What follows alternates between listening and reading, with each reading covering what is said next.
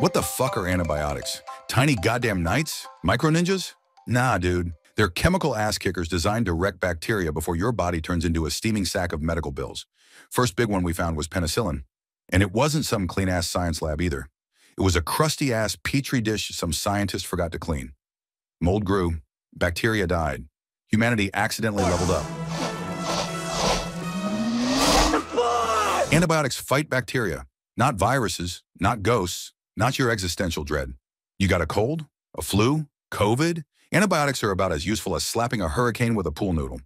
You do need them if your lungs are full of swamp water, pneumonia, your skin's bubbling like a goddamn horror movie, staph infection, or if your genitals are sending smoke signals, gonorrhea, syphilis, you dirty bastard. But here's where humanity fucked up.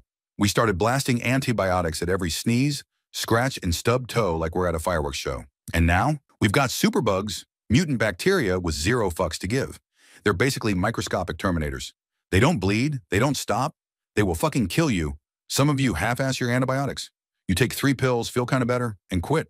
Guess what? You just trained the bacteria like Rocky Balboa. They're back and they're pissed. It ain't about how hard you hit. It's about how hard you can get hit and keep moving forward. Things antibiotics can't fix. A shitty personality. A breakup. Your haunted-ass liver after 12 shots of tequila. Use antibiotics when a real doctor tells you to, not your cousin who watched 3 episodes of Grey's Anatomy.